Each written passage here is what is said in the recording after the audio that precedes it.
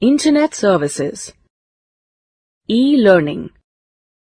E-learning refers to the use of the network and communication technology in teaching and learning. The letter E in e-learning stands for the word electronic. You can use the information from the internet in your work. It increases your knowledge and skills. E-learning has now been used by various companies, organizations and schools to educate and upgrade the abilities of their employees and students. E-commerce. E-commerce is the buying and selling of products or services over the internet. It is a kind of business on the internet. News groups. A news group is like a notice board on a particular subject. Anyone can write or read a message. People may share their views with each other. Chat rooms. Using internet, you can chat with your friends, relatives in any part of the world. Emails. You can send messages and other documents by using email over the internet. It takes very less amount of time. Interactive digital television. Interactive digital television allows users to interact with the broadcaster. You can download the serials, programs, and also play games, etc. Advertising. Advertising is the means of communication used to inform the people about a particular item or matter.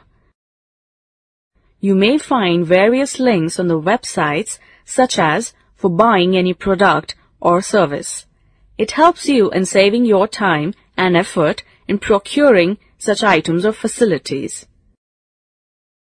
Online games and music. You can play various games over the internet. You can also listen to songs, radio programs, and even see films.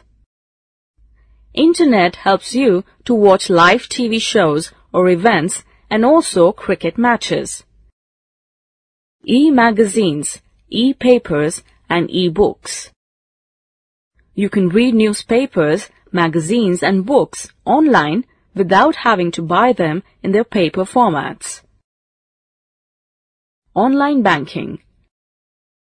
People may use the ATM cards for withdrawing the cash amount from their accounts.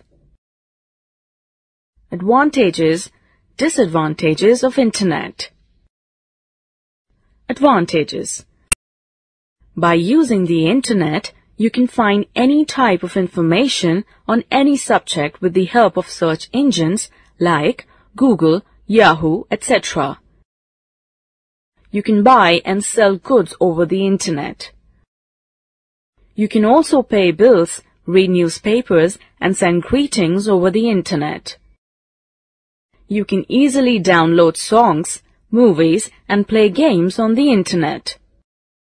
You can fill online forms over the Internet. You can check the train, airline timings, and buy the tickets over the Internet. You can chat with your friends and relatives online. You can easily search and read books over the Internet. Disadvantages. Virus threat is a big problem for your computer system. When you open corrupted websites on computer, there are good chances of virus attacks, and this may give you a lot of trouble and will affect its proper functioning. Hacking is the process of illegally gaining access to someone else's computer system. The people who do this are called hackers. Despite security measures to prevent illegal access, organizations still have problems with hackers. Loss of personal information may be a major drawback of the Internet. Continuous use of the Internet is bad for one's mental ability.